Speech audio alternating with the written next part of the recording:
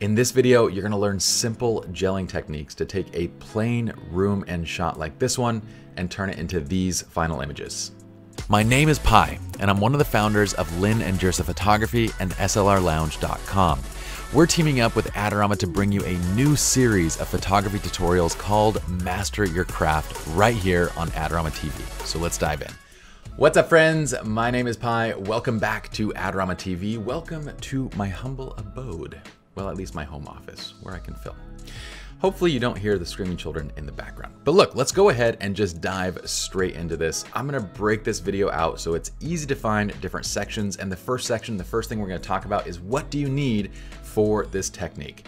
Well, as far as space goes, I'd recommend a space really anywhere that just has plain walls, okay? So it can be a light color, it can be white, it can be anything, but just plain walls. Ideally, it's a space in your home or studio where you can kind of shut out the lights, you can close blinds and control light. Now for camera and lens, honestly, really anything goes so long as you can control your off-camera flashes. And we're approaching a new world. Profoto has now made it possible to use your iPhone and Android to control their flashes.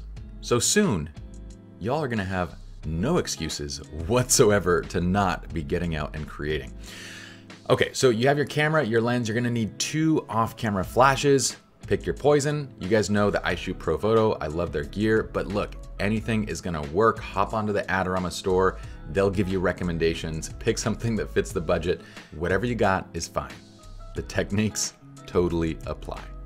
Okay, so let's move now into one gel techniques. Okay, so we're gonna use a single gel, and here's what we're gonna do. This, well, you can see my model is Jay Hersey. We'll link him up.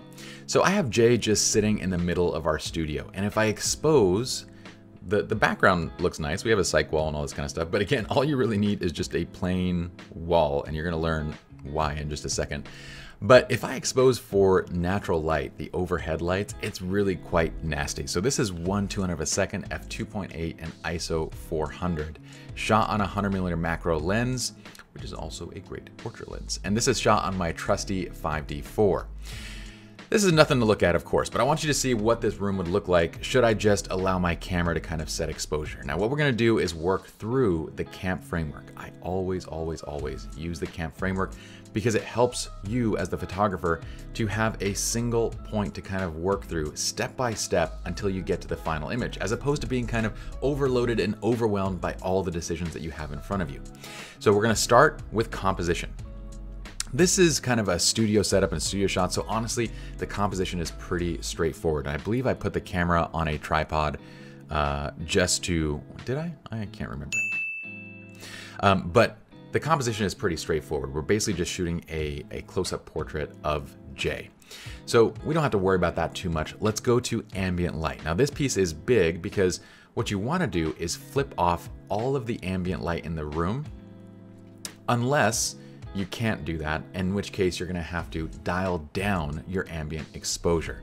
So let's go ahead and just take a look at this. So if I wanted to basically, let's look at the final settings and I can tell you exactly what I did. Yeah, so it looks like what I did was I moved from f2.8 to f7 and ISO 100.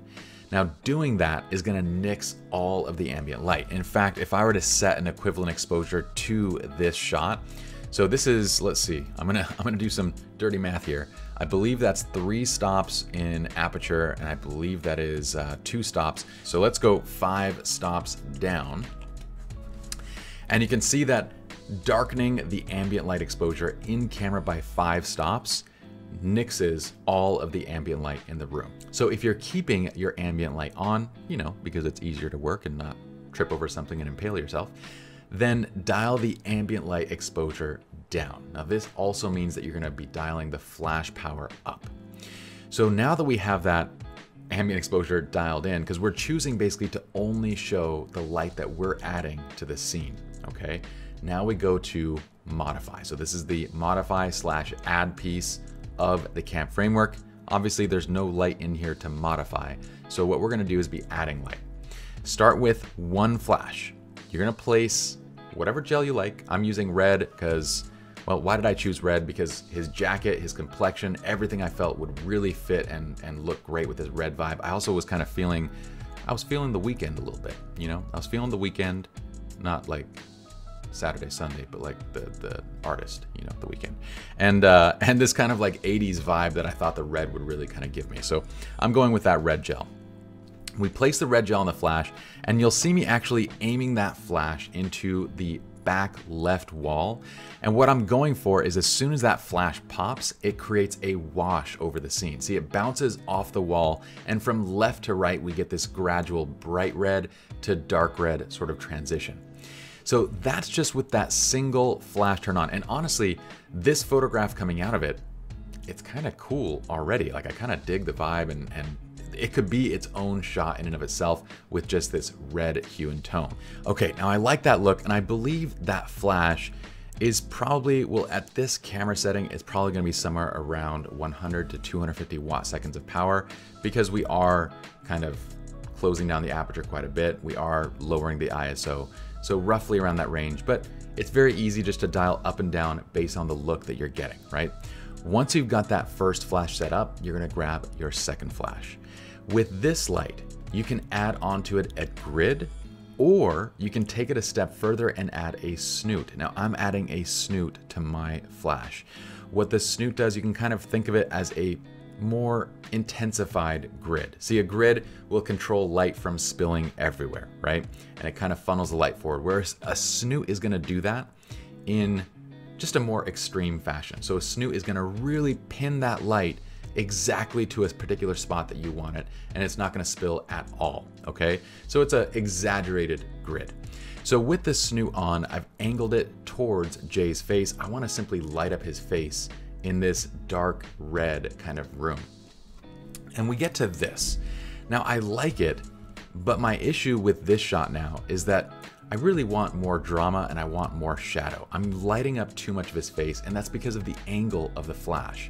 So what I want you guys to do is to push the angle back. So you'll see me actually pushing the flash deeper into the scene, so it's more behind Jay.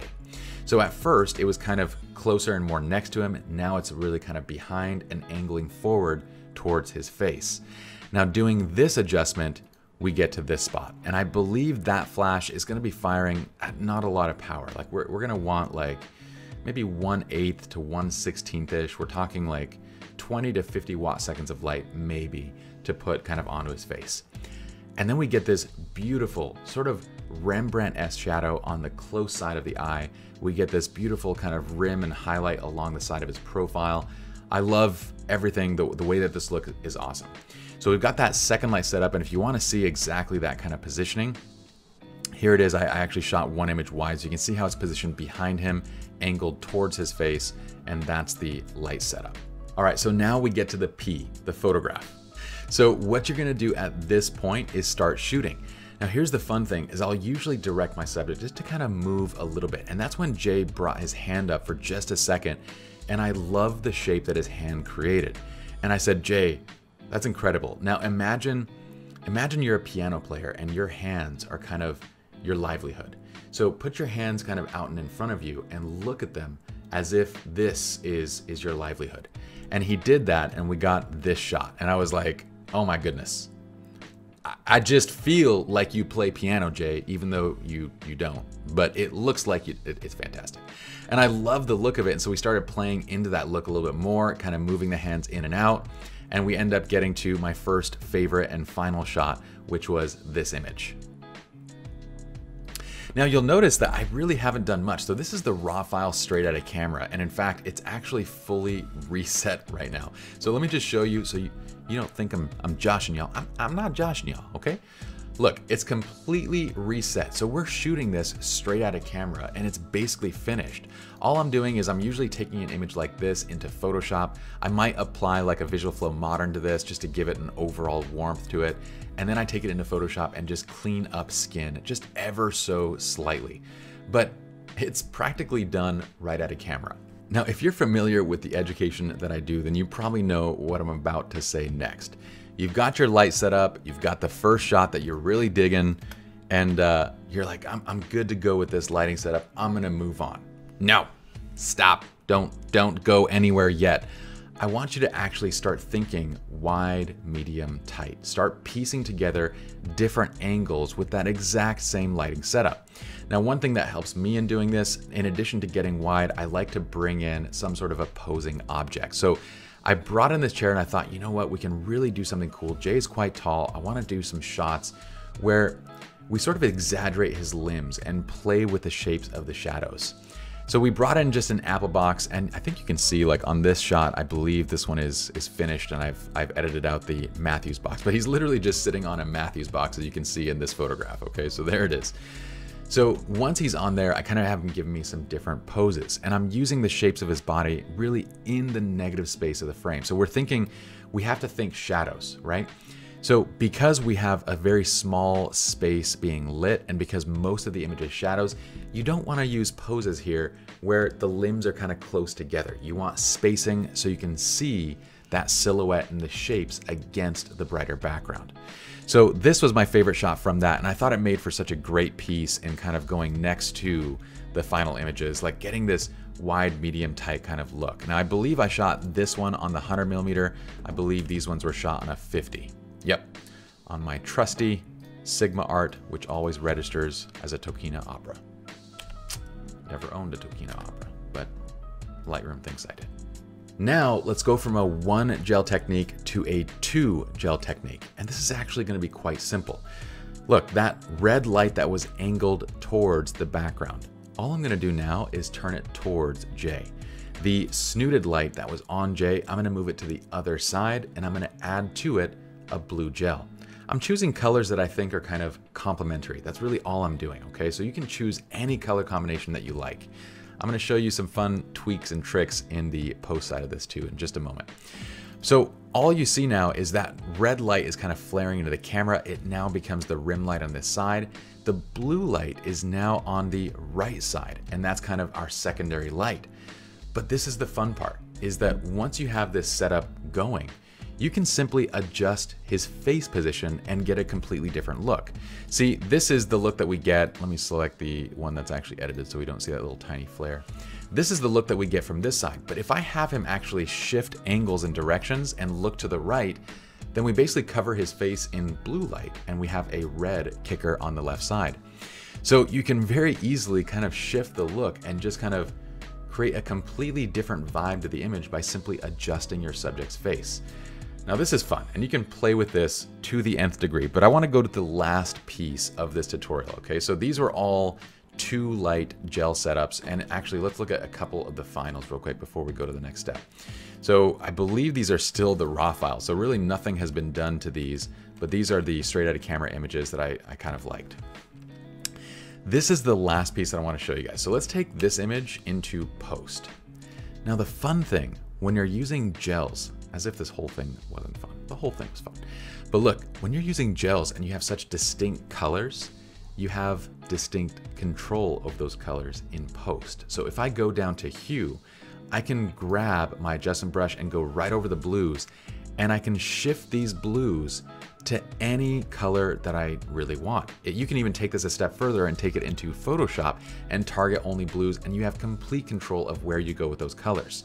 I can grab the reds and I can say I'd like to shift the reds more towards kind of this purple side, and I want to shift his skin tone more towards kind of the purple side and end up with this kind of more consistent hue overall. So that's one very fun aspect of using gels, is this complete kind of freedom in color control in post. Now, here's the other cool part about this. If I actually flip this to a black and white, it looks as if it was shot with just any plain sort of lighting. So you still get these really great black and whites. If you find that, you know, you're playing around with the gels and maybe you didn't like the colored look of the image set, you can flip it to black and white and still get to really great portraits. That's it. I hope y'all enjoyed. If you did, I'd love for you, as always, please subscribe to the Adorama TV channel and turn on notifications. So when I come back next Friday, you're actually notified that I'm back with a new video. In the meantime, please comment below. Let me know what you think about the video. I don't always get a chance to reply, but I do read the comments and get ideas for future videos. And until next time, you guys can follow me at Born Uncreative or at PyJersa on Instagram. Peace.